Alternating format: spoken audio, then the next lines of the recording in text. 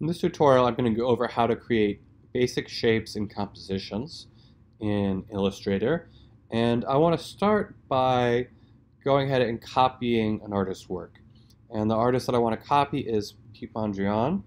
And I'm just going to switch over to the web browser quickly so that we can see what his work looks like. And this is the Museum of Modern Art website, and this is a classic Mondrian here. It is very geometric with black lines and red, yellow, and blue and white squares. So I'm going to go ahead and go back to Illustrator.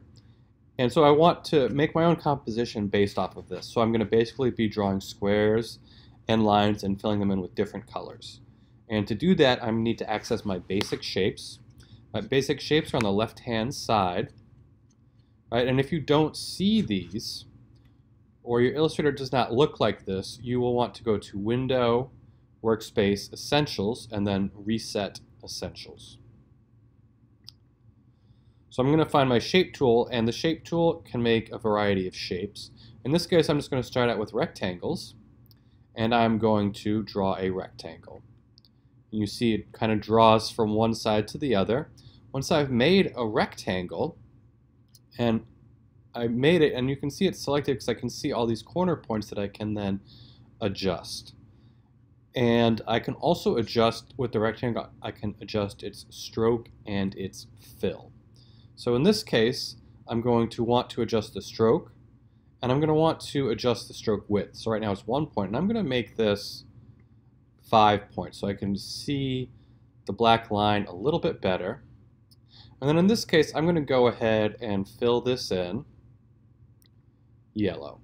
I'm then going to go ahead and draw another rectangle, and depending on where I draw it, I might see some cyan lines, and these just say that it's lining up directly with something else. So in this case, I'm going to start here.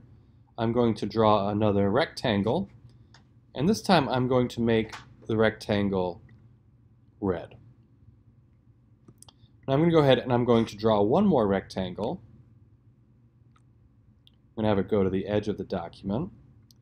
And this time I am going to make it blue. So I now have 3 rectangles, and I'm going to go ahead and probably make a few more, but for right now I'm going to start out, I'm going to change from the rectangle shape to the line segment.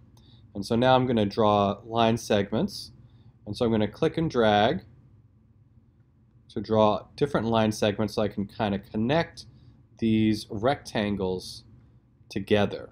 So I have these black lines continuing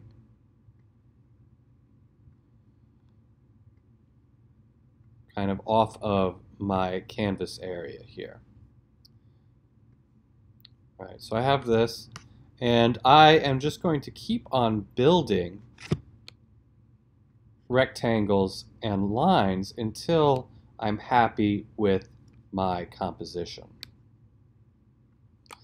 Okay, so I'm going to get something like this, and once I have that, I can go ahead and save it. So I'm going to go to File and Save.